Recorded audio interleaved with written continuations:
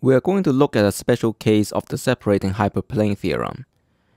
The version that we'll prove is the following. Let V, U1, U2 up to UK be elements of Rn, where n and k are positive integers.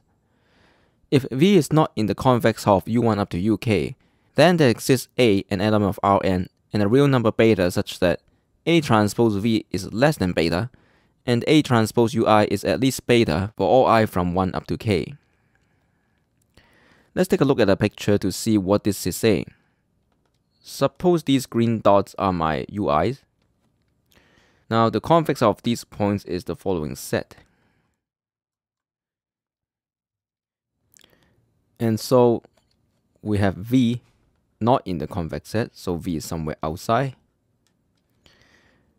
If one looks at this, what this is saying is we can find an inequality A transpose X greater than or equal to beta, where Ui satisfies the inequality but not V. So in this case, the inequality might look like this. So all the Ui's satisfy this inequality and V doesn't. And this will be the hyperplane that sits between the set and the point V. So this hyperplane separates the U from the V. The U's are on one side and V is on the other side. So let's see how we can prove this.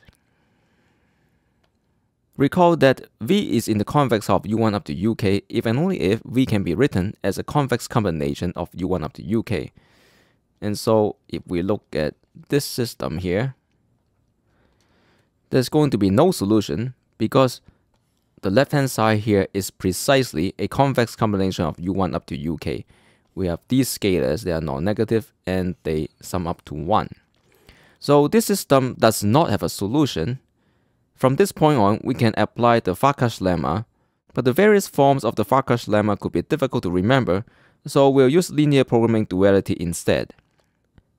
Let's look at the following linear programming problem. So we're minimizing 0 times lambda 1 plus all the way to 0 times lambda k, subject to these constraints. Then we know that this problem is infeasible. Now the dual problem of this is the following. The dual variable that we are going to associate with this constraint is going to be y0, and the rest will be y1 up to yn. So the objective function is going to be maximize y0 plus the matrix consisting of one row with entries y1 up to yn times v subject to y0 plus the one row matrix y1 up to yn times ui less than or equal to 0 for I from 1 up to k. This problem has a feasible solution because you can set all the y's to 0 and all the constraints will be satisfied. But the primal problem is infeasible, so by the duality theorem for linear programming, the dual problem must be unbounded. And therefore, there exists y0 star, y1 star, up to yn star, satisfying all the constraints, and having a positive objective function value.